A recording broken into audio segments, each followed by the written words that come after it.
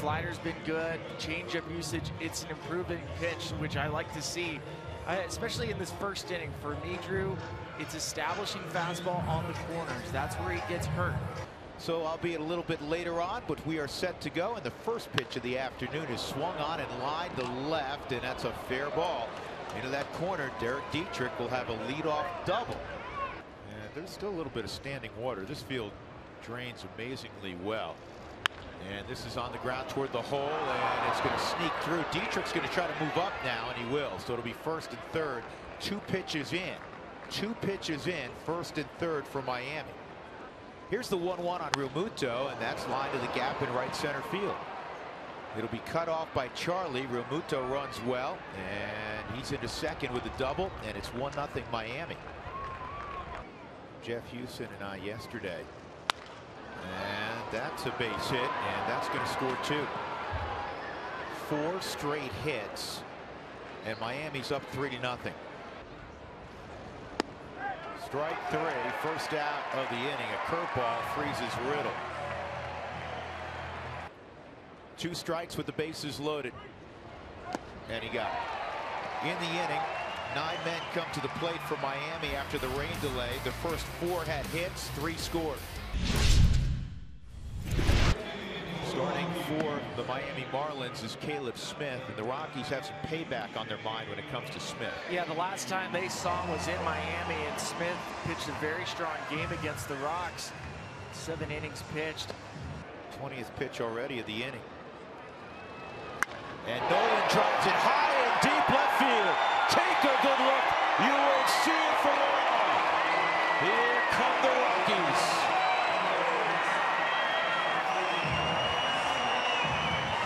Home run number 18 for Nolan.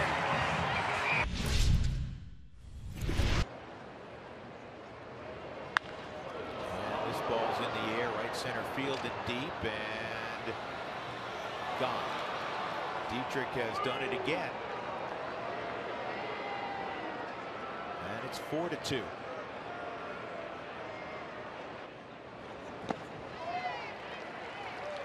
And Anderson swings and misses on a slider away. That's the third strikeout for. Down as much in their hands. Ground ball through the right side, a base hit.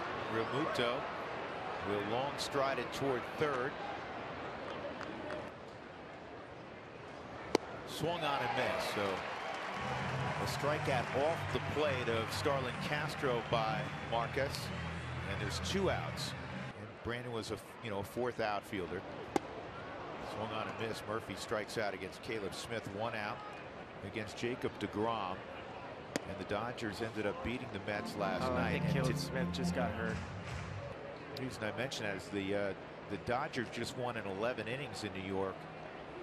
8-7 over the Mets. They hit 7 solo home runs in that game. And the Dodgers ended up winning today too, hitting a couple more home runs. No, that's what I'm talking about. They hit 7 today. You're talking about last night. Smith's not even going to throw another pitch. He's just coming off the mound. Rockies down 4-2. An injury to Caleb Smith. Find out more as soon as the Marlins clubhouse lets us know. So Drew Richinski will take over for Miami. That's Adam Conley. He's more of a setup guy now. This is bounced up the middle. Riddle's got it. And that's all for the Rockies in the second. Murph wants a curveball, and he gets a strikeout. Terminated. And that's all for Rusinski. Didn't take long. 2 outs. And that'll bring up a problem child, Derek Dietrich. 2-1. And DJ rips this ball to left center for a base hit. The Marlins 558. This ball line base hit. DJ had to freeze to see it past Castro, and that was a vintage Blackman at bat. Smith gone after getting 4 outs and giving up 2 runs. 2-2, and Nolan strikes out. He can't move up there because first base was occupied with less than 2 outs. The runners will move up. It'll be a pass ball on Realmuto.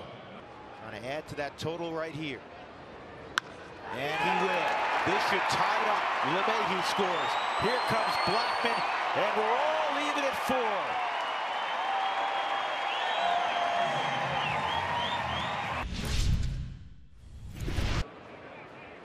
Runner going, and that's down the line. Fair. That'll score at least 1. Castro to third. He'll stop there. Parra throws behind to second. But it is a run-scoring double for Riddle, and it's 5-4 Miami. 2/3 of an inning, 3 hits, 2 walks, 2 strikeouts. Still trying to get things right.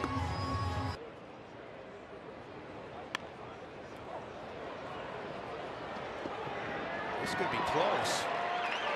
Well done by Russin. Good feed from Desmond.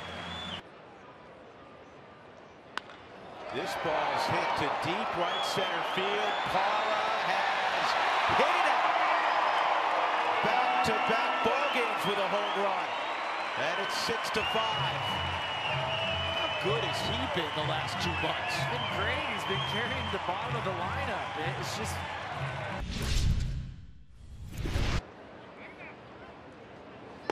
And Dietrich strikes out against Russin. Swung on and missed. Good inning for Chris Russin. Couple of strikeouts, some help in deep right field by Cuevas. He got off to a great start, but the slider's just been failing him. Big fastball. And when you hit... And Desmond goes down. So the Rockies go in order against Guerrero in the 5th. 1-2. And a strikeout of Murphy. And Parra went.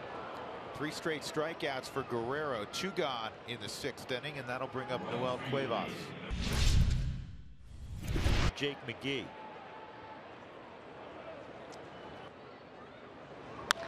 And hard shot that's going to scoot into right field. Good effort by Desmond. Doesn't believe in that. This ball lifted to left field and deep by Brinson, and off the top of the wall, heading home, and the throw going there is not going to get it. Brinson goes to third as Rivera scores. A triple. That is going to bring home a run. A single the opposite way. Nolan wanted to slam his glove to the turf, but it was hit pretty sharply by Dietrich. That's his 4th hit of the ball game, his 2nd RBI, 2 singles, a double, and a home run. And the new pitcher in the 9th inning is Kyle Bearclaw. Not only has he gone 10 2/3 without giving up a hit over his last 18 appearances. 3-1. And it's a fly ball to right field. Brian Anderson will tuck it away, and the Marlins win the baseball game this afternoon by a final score of 8-5. And they do take 2 out of 3 from Colorado. On the homestand, the Rockies a 1.14 straight. Unfortunately, they lose the last 2, and it's a 4-3 homestand, and they'll go out on the road to San Francisco at 38-40. The Marlins now 31-47.